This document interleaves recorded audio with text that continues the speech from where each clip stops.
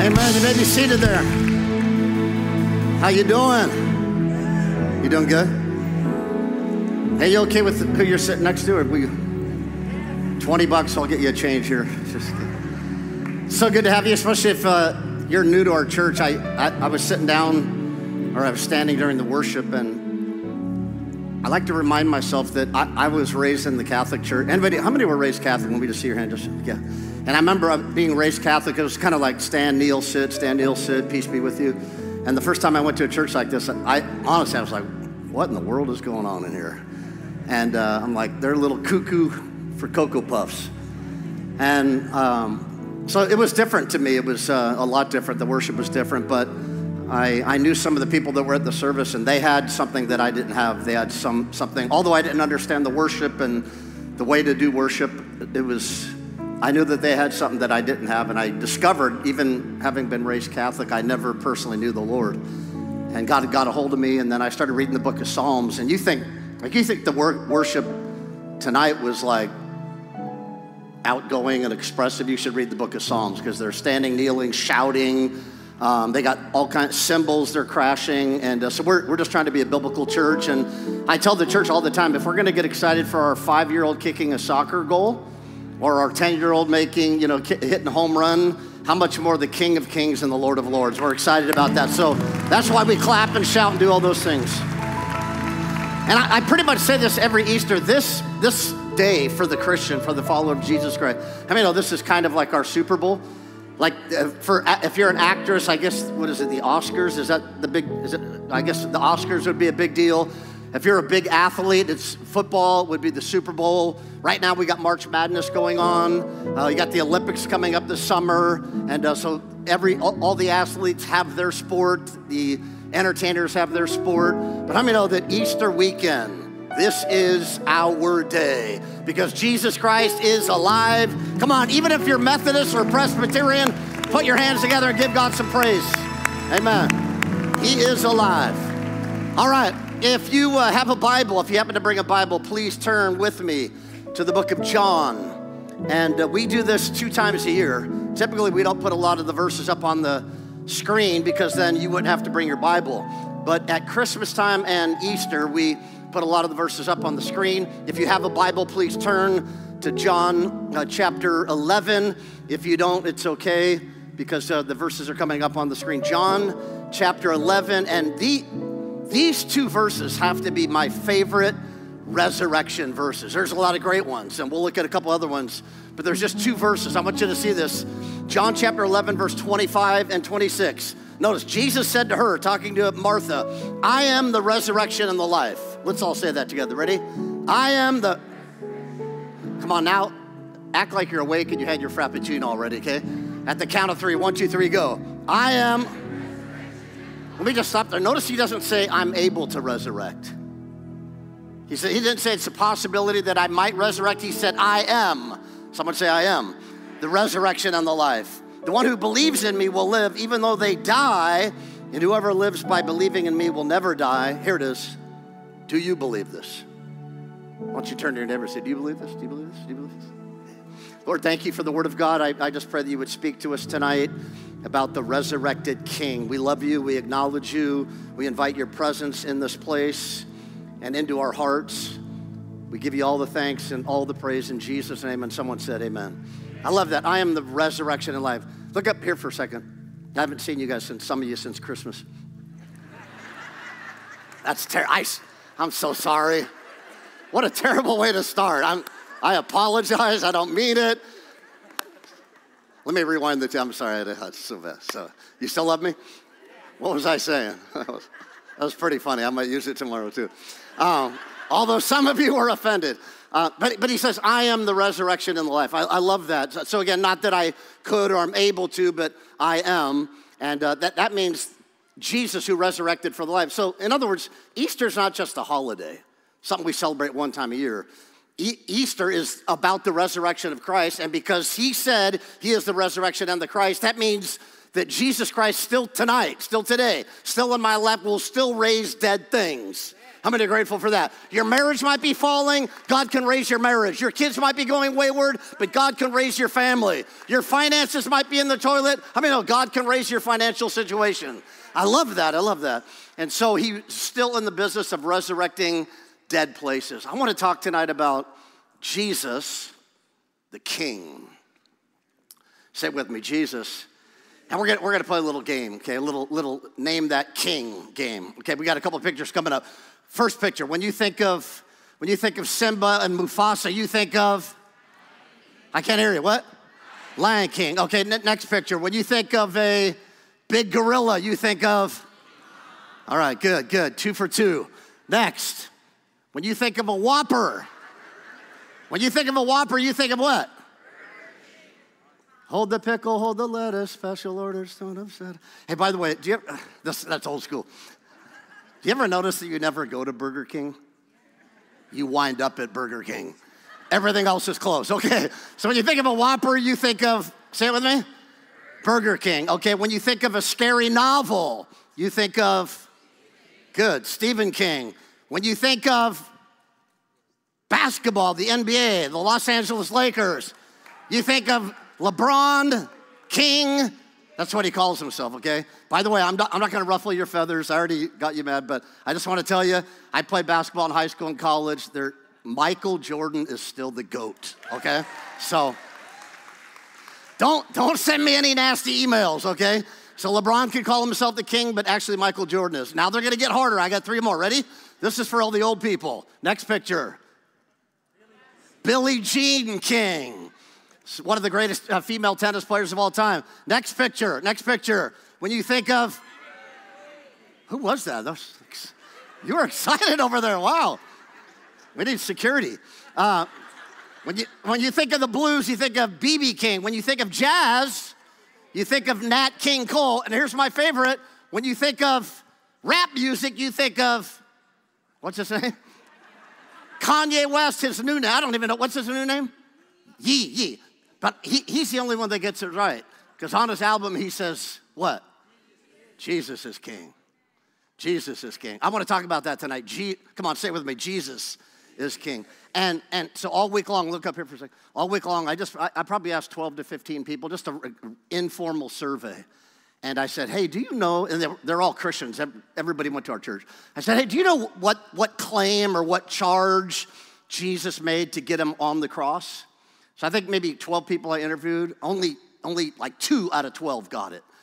That's less than 20%. And so I want to answer that question. The charge that got Jesus Christ on the cross. So let's talk about the first point. Would you write this down in your notes? Number 1, I want to talk about, first of all, his claim as king, his claim. Write that down. Point number 1, his claim. You were in the book of John. Just turn over 2 books to your left.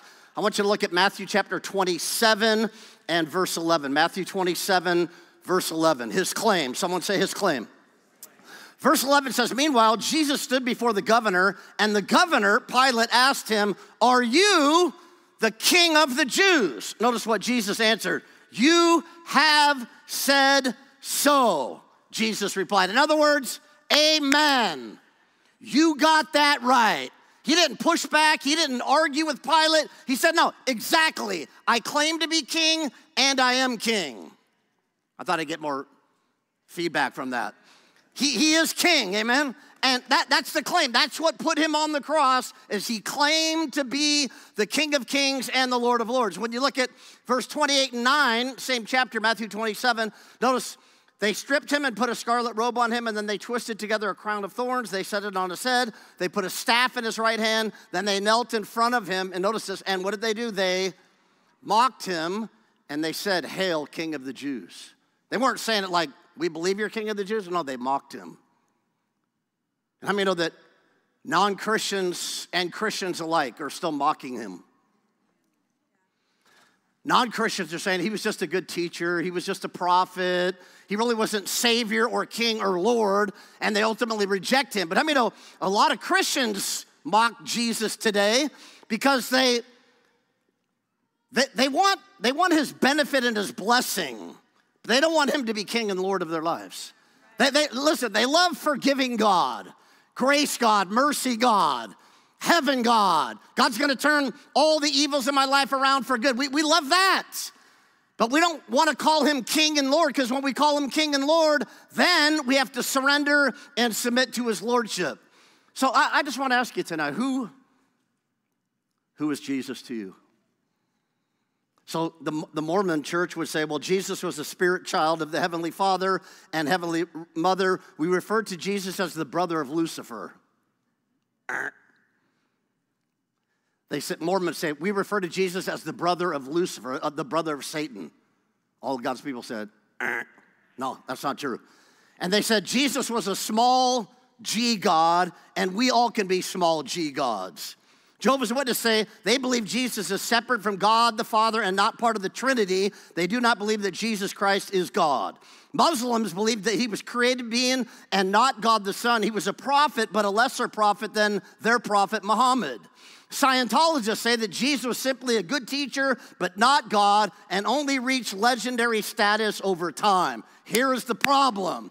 Jesus claimed he is the King of Kings and the Lord of Lords. So we're going to believe Mormonism, Jehovah's Witness, Muslims, or we're going to believe what Jesus said about himself. Check it out. Jesus said it in John 8. He said, before Abraham was, I am. Check it out. Do you know Abraham lived 2,000 years before Jesus was born? So Jesus said in John 8, before Abraham ever existed, I already existed. In John 14, the Bible says, he says, whoever has seen me, Jesus said, they've seen the Father.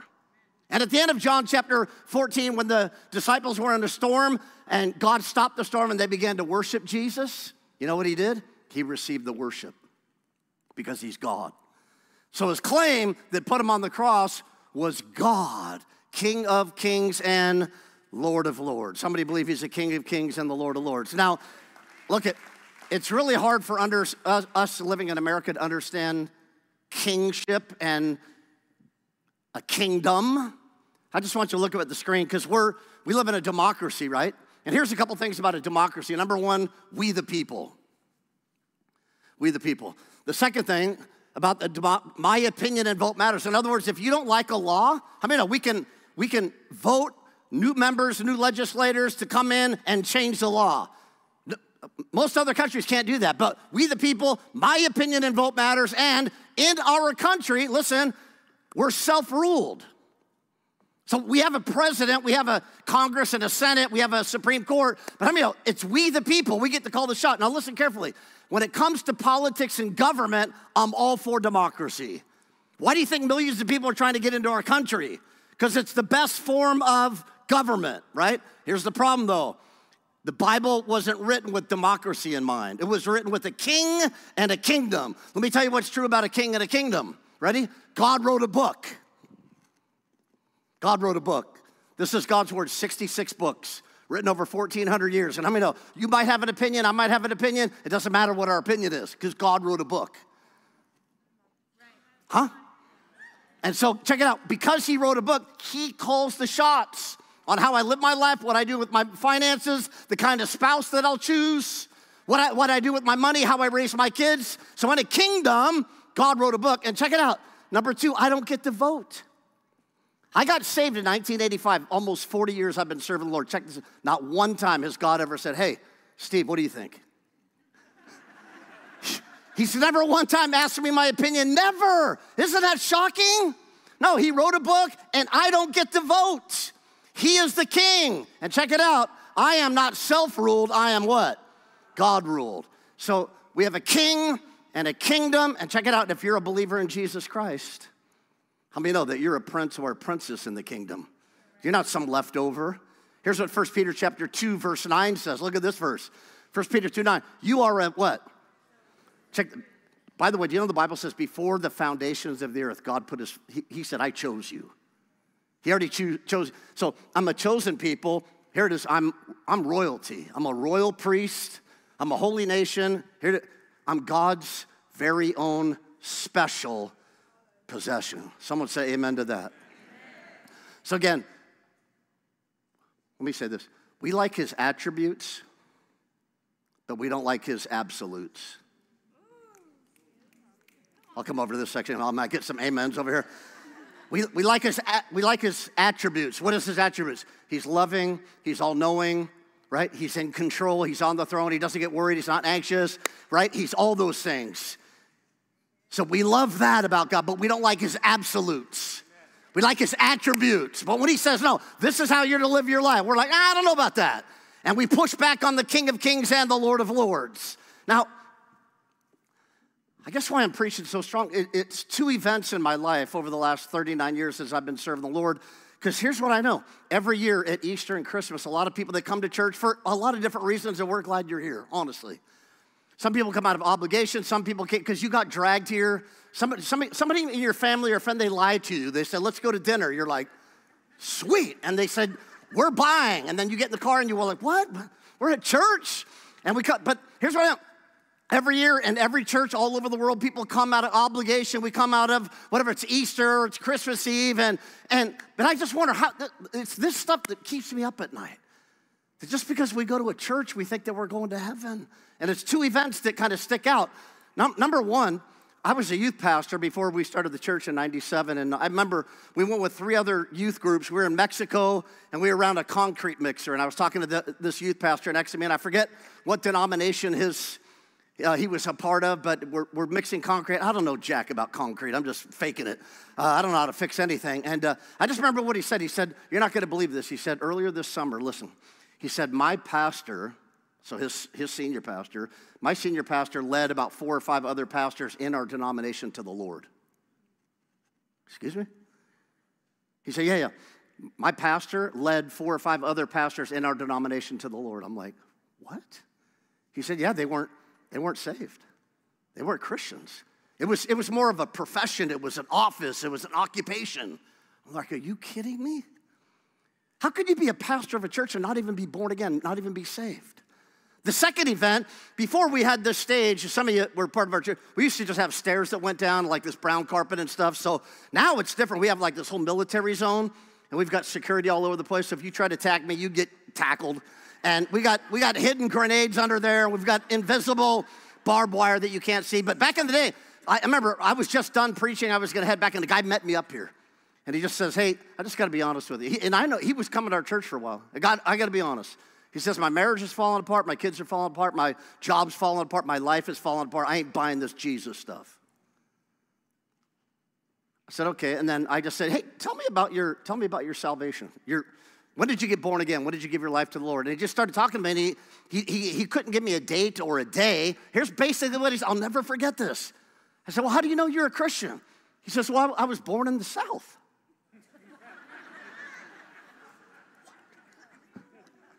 Huh? He was dead serious. And this wasn't a guy that came once or twice. This is a guy that was here every Sunday. He actually thought he was going to heaven because he was born in the South to Christian parents.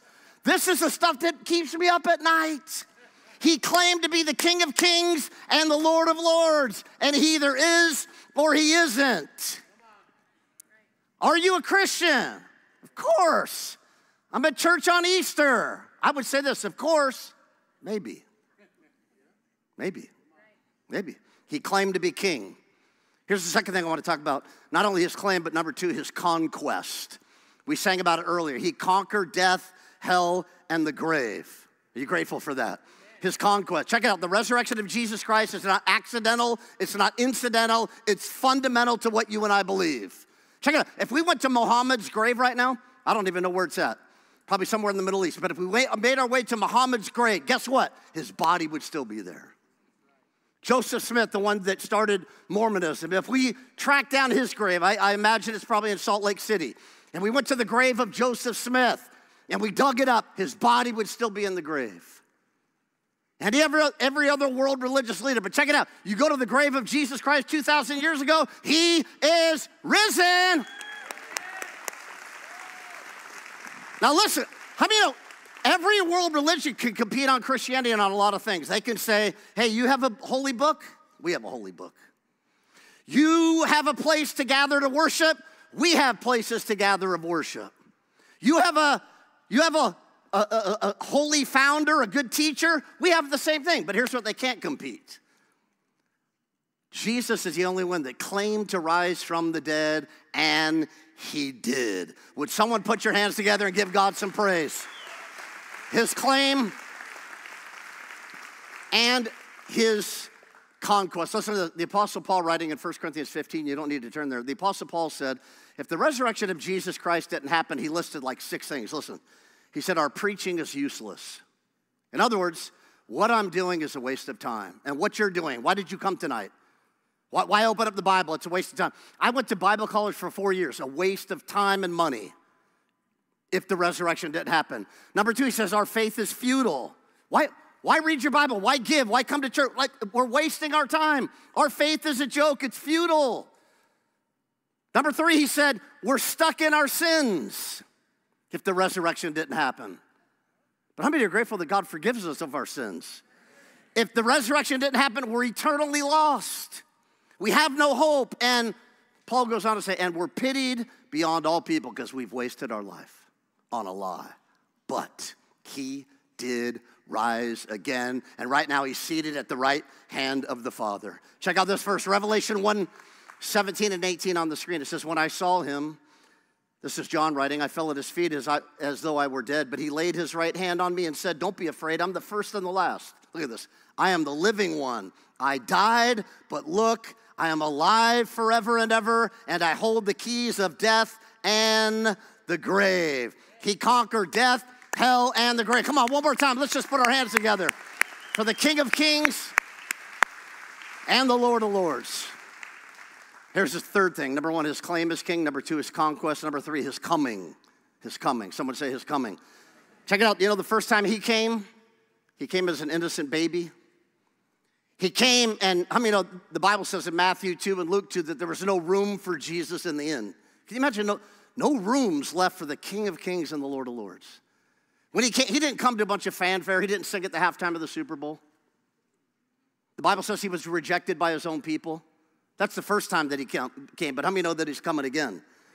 And when he comes again, look at this passage, Revelation chapter 19, verse 11 through 16.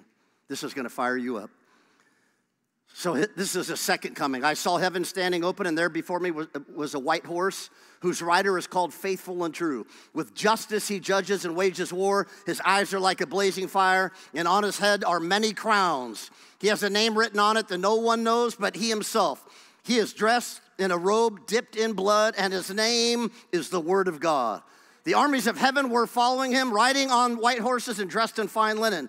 White and clean, coming out of his mouth is a sharp sword with which to strike down the nations. He will rule them with an iron scepter.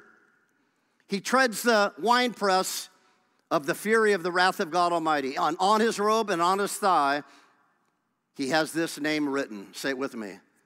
King of Kings. So next time he's coming back in power. Next time he's coming back in triumph. Next time nobody can reject him. Look at this verse. This is a great resurrection verse. Romans chapter 8, verse 11. Look at this verse. The Spirit of God who raised Jesus from the dead. We've been celebrating that. But check it out. That same Spirit, if you're a Christian, what does it say? What? This is another thing. No other world religion has their God living inside of them except Christianity. This is so powerful that the same Holy Spirit that rose Jesus Christ from the grave, which took power, lives in you. And just as God raised Jesus Christ from the dead, he will give life to your mortal bodies by the same Spirit living within you. Good news, God is still raising dead situations, dead circumstances, dead finances. So listen, you can't enact the power of the King until you, first of all, embrace the King of Kings. You can't have the power. You can't have the glory. You can't have the blessing. You can't have the benefit unless you embrace his kingship. I'm not a big British royalty guy. My wife kind of likes some of that stuff. But I remember Queen Elizabeth died in September of 2022. 22. So she was on the throne for 60 years. And I want you to see a couple pictures. The first thing that the king or queen holds in the British royalty, if we could see that picture coming up on the screen right now. That's an actual diamond. It's the largest It's the largest cut diamond in the world. It's called the Cullinan 1. Ready? 535 carats. So all the wives turn to your husband and say, time for an upgrade. So the king or the queen would hold that scepter, 535 carats. They're saying it's worth somewhere around $500 million. So not only did they carry the sovereign scepter, the next picture is the king and the queen. So that diamond on the bottom is actually the second largest diamond in the world. Let me make sure I get the weight. It's 317.4 carats. So they hold the scepter and they put the crown on their heads. And so she died. Queen Elizabeth died in September 8th, 2022. Listen, the second she died, King Charles, the minute she took her last breath, King Charles was king of Britain. Like that. By the way, they put the crown on imperfect people. But the second she died, she went to eternity. He was the king. But check it out. It wasn't until 8 months later that he was actually coronated king. So he was king when she took her last breath, but he wasn't coronated for 8 months later. Let me say this. Jesus Christ is the King of Kings. Flat out. But I just want to say this. But he's not your king until you coronate him. He is king, but he's not your king until you coronate him. I want to end the sermon with one last reference to an Old Testament king. His name was King Nebuchadnezzar in the book of Daniel. You can read it later. He actually was the king over Persia, which is present-day Iraq, 600 BC. Listen, he was smart, gifted, intelligent, and ready? Arrogant. Arrogant. Because he thought that he's the one that built this kingdom. So one night he had a dream, and this dream was a beautiful, luscious, gorgeous tree. And it stretched out over his life, over his family, over his country, over his kingdom. And then in the dream, it got cut down to a stump. So he's wondering, why did it get cut down to a stump? And so he called his false prophets, he called his magicians, he called his enchanters, and they said, hey, can you tell us what the dream is? I just saw a dream, this beautiful tree penetrating my family and my country and my kingdom. And then it got cut down to the stump. And none of the astrologers and enchanters could figure out why. Someone said, hey, there's a young Hebrew kid by the name of Daniel. He talks to God and God talks to him. Why don't you bring him in? He might be able to explain the dream to you. So Daniel comes into the kingdom and he says, hey, here's the dream. He says, yeah, I know. He says, do you have the interpretation? He says, I do, but you're not going to like it. He looked at King Nebuchadnezzar and he said, you are the tree. See, you thought that because you built this kingdom, it's because of your achievement, your success, your gifting, your talent. But listen, God's taking everything away from you because he is the king, not you. So check it out. Look at this, Daniel chapter 4, verse 24 and 25. This is what the dream means. Your Majesty, what the Most High has declared will happen to my Lord the King. You will be driven from human society. You will live in the fields with the wild animals. You will eat grass like a cow, and you will be drenched with the dew of heaven. Let me just stop right there. Most theologians, that's people that study the Bible, they don't believe that it was an actual physical thing, that he didn't get down on fours and eat grass, but it's figurative. Basically, you're gonna lose everything. And you could read it later, Daniel chapter 4. Listen, here's what the Bible says. He lost his mind. Listen, and he went insane.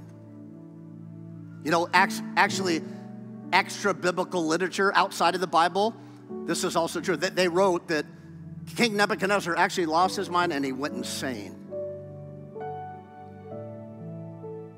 Please look at me. Some of you, that's your life right now. Maybe you haven't lost your mind, but you lost your spouse. You lost your hope, you lost your joy, you lost your kid, you lost a relationship, you lost your health. I don't know, maybe it's because I'm getting older and my own diagnosis, I'm just so more sympathetic and empathetic toward people that are suffering. And I sat with some people in our church last Sunday in the lobby, just tears coming down their face because somebody in our church who they're related to died tragically at 35 years old. Tears coming down their face. So my heart bleeds and breaks for you, anybody in the room that you just, man, I've lost my mind. My life's insane right now. Let's go on. Here's what the passage says. It says 7 periods of time will pass while you live this way until you learn that the Most High rules over the kingdoms of the world and gives them to anyone he chooses. But the stump and the roots of the tree were left in the ground. This means that you will receive your kingdom back when you have learned that heaven rules. In other words, you're going to get the kingdom back when you understand that he is the king and not you. So God gave him a warning. Unfortunately, he didn't heed the warning, and he lost his mind, he lost his sanity, he lost it all. But praise God, exactly a year later to the day, he repented, turned back to the Lord, and here's what Daniel chapter 4, verse 34 says. After this time had passed, I, Nebuchadnezzar, looked up to heaven. My sanity, what? Returned. And I praised and worshiped the Most High and honored the one who lives forever. So check out, listen. You could get everything back. You can get your sanity back. You can get your family back. You can get your health back. But here, you got to put Jesus on the throne. I just want to say, everybody in the room, myself included, you and I are crummy kings. I'm terrible. Trying to call the shots in my own life. I'm terrible. I'm a crummy king. That's why in 1985, I thought I was all that in a bag of chips. But there's still something in my heart. I was missing something. And I realized it wasn't something, it was someone. And honestly, we're cruddy kings. That's why he came 2,000 years ago. Because he said, you don't have to be a king. I'll be the king for you. Now, I know every time we have an Easter, there's people who think, yeah, but you don't know what I've done. Do you know there's nothing you can do to out-sin the cross of Jesus Christ? You throw it out. You throw it out. You say, well, I had a couple of abortions. It doesn't matter. It's under the blood of Jesus if you repent of it. You could have murdered someone. You could have been in a gang. You could have 13 years in prison. You could have been a gangbanger. We got people all over this building right now that are in situations that I just mentioned. Just watch your purse. I'm just kidding. No, we're all messed up. Listen, there's nothing that you've done or said that can trump the love and the grace of God. Let me just go Bible on you. We're just like, oh, the people in the Bible were amazing. Abraham, the father of nations, liar and killed somebody. Rahab, we talked about Rahab and the young adults a couple of weeks ago. Prostitute. She was a prostitute, and she finds her way in Hebrews 11, the hall of faith. Prostitute. David, a man after God's own heart is what the Bible says. He committed adultery and then killed Uriah. Peter, we're like, oh, he's amazing. He preached in the book of Acts. 3,000 came to Christ. I know, but he denied the Lord 3 times. We could just go on with people in the Bible that were a train wreck. The Apostle Paul, who wrote 2/3 of the New Testament, killed Christians before he became one. There's nothing you've done to out-sin the cross of Jesus Christ. So I just want to ask you a question. I want you to look up here on the screen. I want to ask you, what category are you in tonight? A, B, or C? Number one.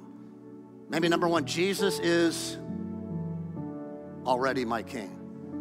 Come on, just with your hand, you know that you've already made Christ your king. Amen, amen. Praise God, praise God. You can put your hands down. Already done it. And check, because you've already done it, we have a home in heaven. We have hope in this life already. I've already done it. I did it in 1985. Man, I was on the religion train. Then I met Jesus, and I have a personal relationship with it. My life hasn't been perfect, but God's with me every step of the way. I know that I know that I know. I've already made him my king. Secondly, maybe you might be here. Jesus already. Number two, I want to begin. I want to begin. So again, let me just say, of course, I'm at church on Easter. And I would say, maybe. You don't have a relationship with Christ. You don't go to heaven because you believe there's a God. You're an American. you own a Bible and you come to church. You have to have a personal relationship with God. But maybe you're B, I want to begin that. Or C, is it C? I want to come back to the King. So yeah, man, maybe last year at Easter or 2 years ago or 5 years ago, I was really on fire for the Lord. That's what's so cool about God. He never just says, you're out of here, man. I already gave you a chance. How many know he's the God of second chances, third chances, 10 chances, right?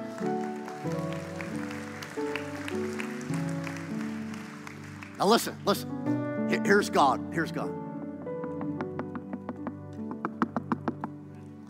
He's knocking on the door of your heart right now. Now listen, he is king, but he's not your king until you coronate him king.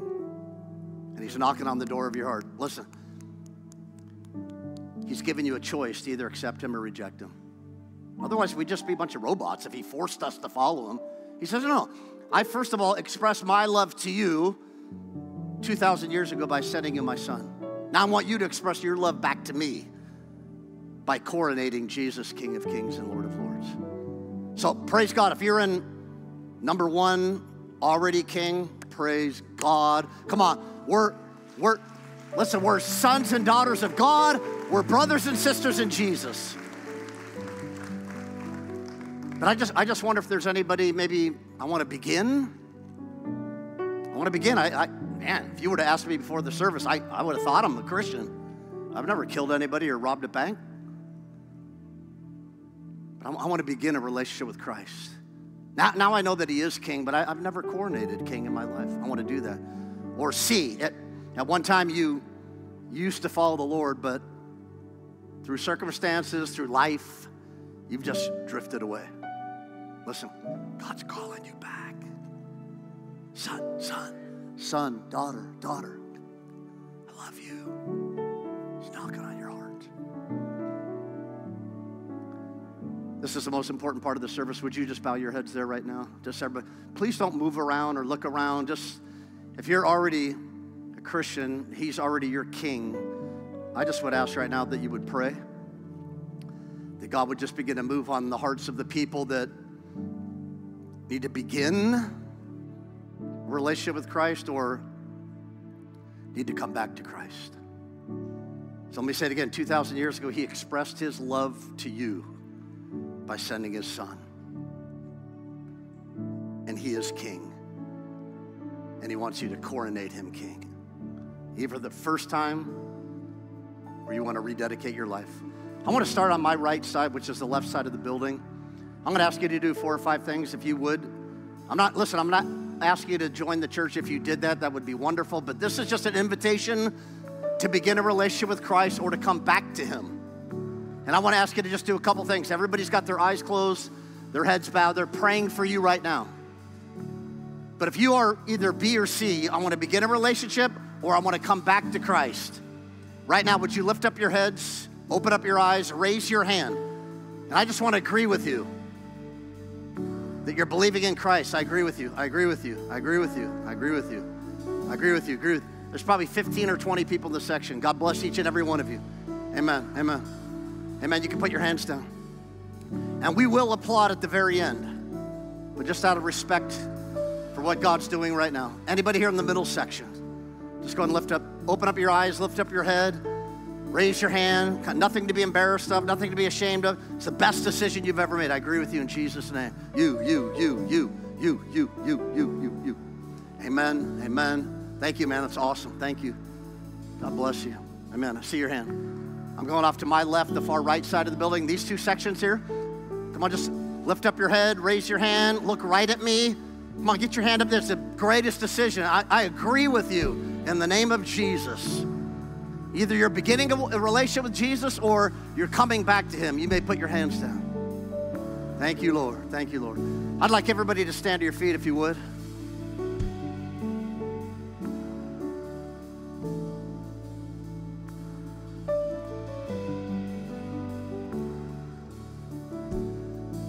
Hallelujah.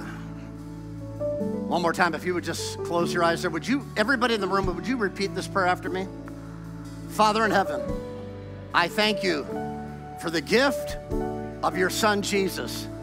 And tonight, March 30th, 2024, on Resurrection Weekend, I turn from my ways, from my will, and I turn to Jesus Christ. And I declare with my mouth and in my heart that Jesus Christ is my King. I declare you are the Lord of Lords, the King of Kings. And tonight, I invite you to come into my heart, to be my Lord and to be my Savior. In Jesus' name. And everyone said amen. Hey,